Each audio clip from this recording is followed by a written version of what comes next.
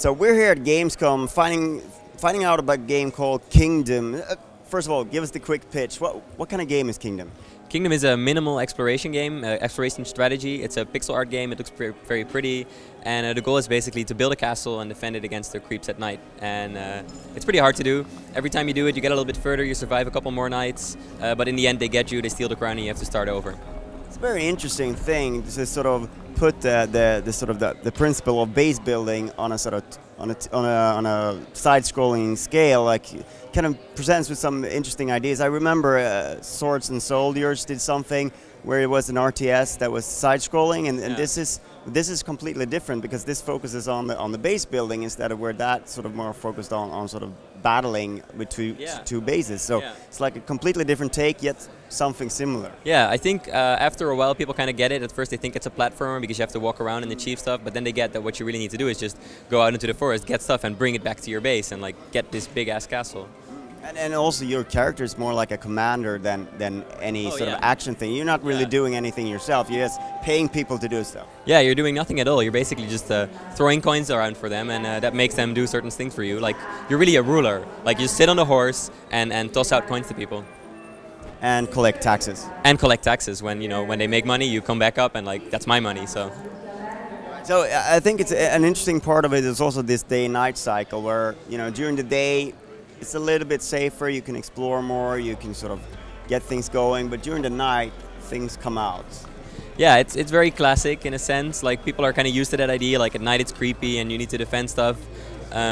You don't want to be in the forest at night, so you have to kind of make this trade-off, like am I going to go explore, but I got to be back home by in time. I think it's a very like exciting game mechanic, running back when the sun is setting, not to get caught by the monsters. And you're talking about the roguelike influences as well.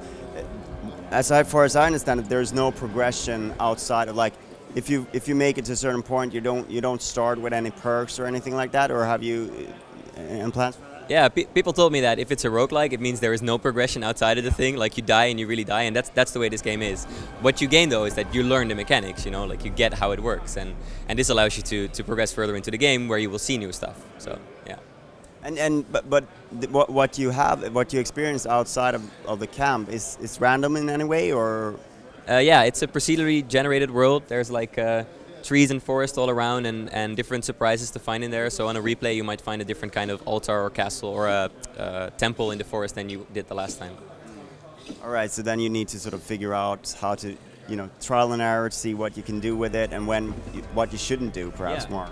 And it makes the choice of going out in the forest, it's like a risk-reward thing, because you're never sure that there is going to be something, so you got to be ready to not find something and still have like the economy back at your castle to make it through the night. So what can you tell us about the art style? I mean, it is a beautiful game. What has gone into it to creating this? It's kind of, I would like to say it's a non-retro pixel art game.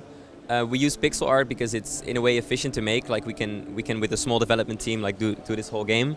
But then we just use all of our, like, let's say, coding skills to really make it look like as best as we can. We don't restrict ourselves to, not use gradients or any of those pixel art rules. So yeah, and one of my inspirations is, of course, Sword and Sorcery. I mean, I love that art. I looked at their bushes so often to see, like, but yeah, I mean, that's just a whole other level. All right. So what's where are you at in development? What's the plans with this game? We're pretty close to like finishing it up.